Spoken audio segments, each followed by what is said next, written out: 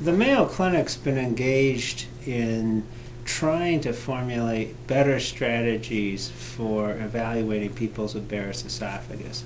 And primarily what we've been looking for is a technique to replace or enhance the existing standard, which is using random biopsies throughout an area of the GI tract, which is basically a tube, and you just take biopsies all around the tube to try and figure out whether or not there's any signs that cancer will develop.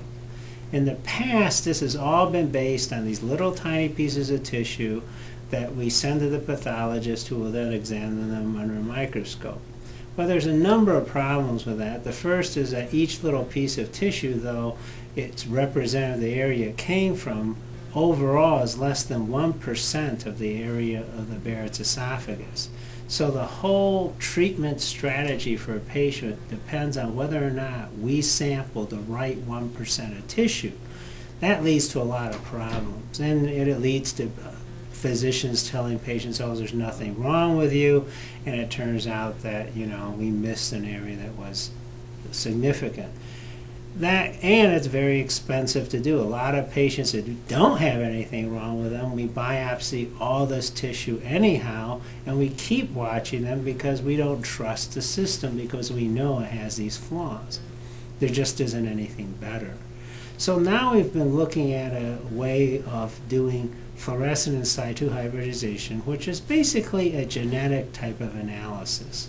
It uses small probes that binds to specific regions of DNA, specific genes, that we can look at what they call gene copy number. Basically whether or not a gene is there or not, and whether a gene is amplified. In other words, there's multiple copies of it. Now what we try to do with this test that we thought was a kind of a cool thing to do was to actually do this not based on samples of tissue, or biopsies, like I just informed you. That's a big problem, because if we do it that way, you know, we could miss 99% of the tissue. We're using a technique that's based on cytology, which is we just gather cells from the surface of the Barrett's esophagus, and then we can analyze these cells with fluorescent in situ hybridization, and we look for any changes that indicate that there may be cancer occurring. Now, this has been done in other areas, for instance, the bladder, and it's a well-used test in that system. This, however, has been the first development that it's been used in Barrett's esophagus. Now, what Mayo has done in the past is first figure out which probes to use, and we do this using techniques like comparative genomic hybridization, figure out what areas of the genome is unstable in Barrett's esophagus. Then we went on to do a probe selection study where we took a number of probes, 12, and we shrunk the number down to 4 of the most reliable and predictive probes that we can use to sort out who has high-grade dysplasia cancer versus people without any signs of cancer-like changes. So that worked out pretty well. We've published that data. Now, what the most recent publications are very important.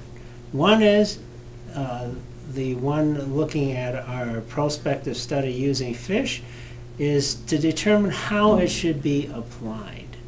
And basically, you know, there's a big question. What we're not saying is we don't believe that a gastroenterologist is going to look in the GI tract and say, well, gee, there's nothing there, and I'm just going to use fish, and that's all I'm going to do. Most likely, he's going to look, and he's going to, with his little endoscope, and he's going to say, gee, is there anything wrong? And we're going to say, if they see anything wrong, of course, we should do biopsies of that. That's the gold standard. But it's all the other rest of the area that doesn't look abnormal. If that rest of the tissue is sitting there, what we advise you to do is to take some of these cytological scrapings. Now, the trouble with the cytology is it's not well worked out how you should collect these cells. So that study was designed to look at different collection devices. We used brushes with a lot of bristles, brushes with not so many bristles, and then we used what's called a net. And the neat thing about the net is it is much, much bigger than a little tiny brush. A brush that fits through an endoscope is maybe 1 centimeter in length, ½ an inch. So you have to brush a lot to cover an area of Barrett's. The net is just basically almost like looking at a screen on a window. It's a cross-sectional kind of material that we can open up in the esophagus, and it just basically gathers the cells. But it can do it over almost a 2 to 3 inch area rather than the ½ inch. So it can cover a lot in a hurry, and it's a lot easier to use. But we weren't sure which one did the best in finding abnormalities. So in this study, we looked at about 180 patients, which we randomized to each of these different devices. And we found out, we tried to simulate how they might be applied in the clinical situation. So we took some of these before we took biopsies, and we did some of these after we did biopsies. And we found some very interesting results. We found the brushes, both of them, worked about the same. Didn't matter how many bristles they had, they worked about the same. But they seemed to work a little bit better before you did the biopsies. The net, on the other hand, definitely did better after you did the biopsies. But the net and the brushes turned out to be relatively the same, especially if you looked at them in terms of the brushes being done before biopsies and the net being used afterwards. The net, we think, will probably work the best in the clinical situation. And that would be a whole new change for gastroenterologists because they aren't used to collecting cells that way. In particular, what we could imagine a gastroenterologist doing is doing the endoscopy, finding the abnormal areas, doing a few biopsies, not the many they have to do now, and then just using the net to sample the cells in the rest of the area. We believe that would not only decrease the time and exposure a patient has to an endoscope down the throat, but also lead to a much more comprehensive evaluation. Now, the second study, a very important study, which we'll be presenting as part of a multi-center study with numerous other institutions, but we are the lead authors on this study, is using these fish probes in a retrospectively identified or historical control group of patients who had Barrett's esophagus without high-grade dysplasia or cancer, and then developed these very significant cancer-like lesions, if not cancer itself. So we went back and we looked at these patients and looked at their specimens before they developed the cancer or high-grade dysplasia, and saw if we could find these genetic changes identified by fish to see which one of these would be important in predicting cancer development. And we did this. This was a fairly large study. It was designed to have roughly about 100 patients that progressed or progressors and 200 that did not progress. And we were blinded. In other words, we didn't know whether they were the progressors or non-progressors, and we were asked to identify them. And we were able to find significant benefit to doing fish in patients that progressed when we found markers that indicated polysomy.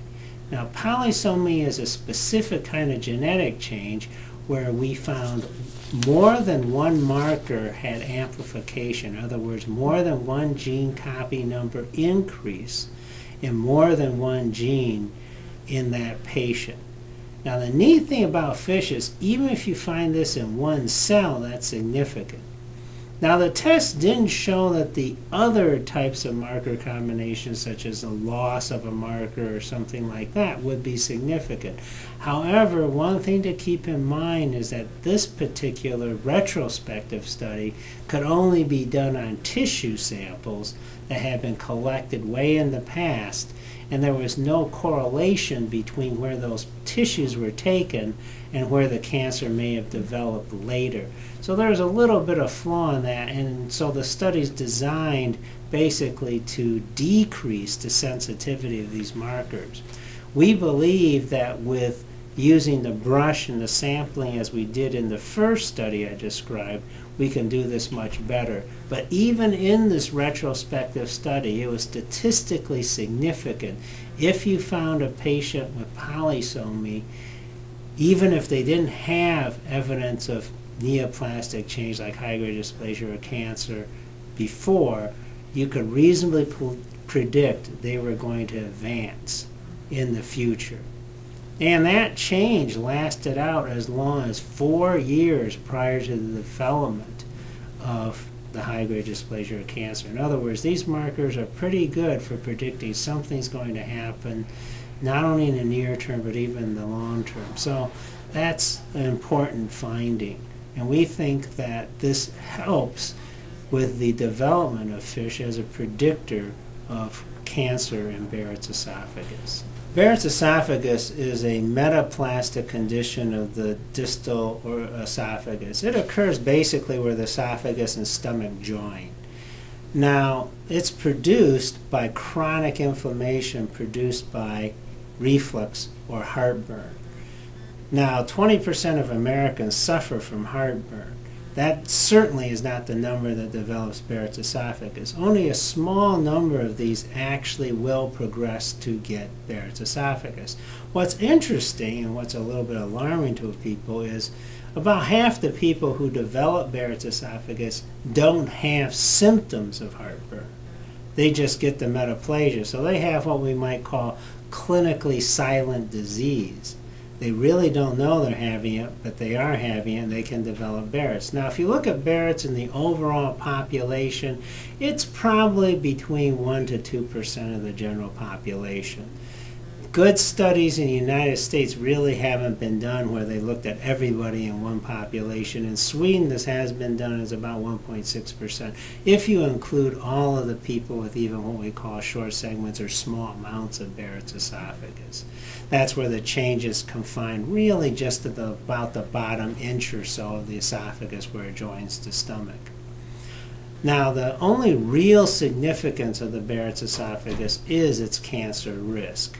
It's believed that almost all adenocarcinomas of the esophagus develop because of Barrett's esophagus.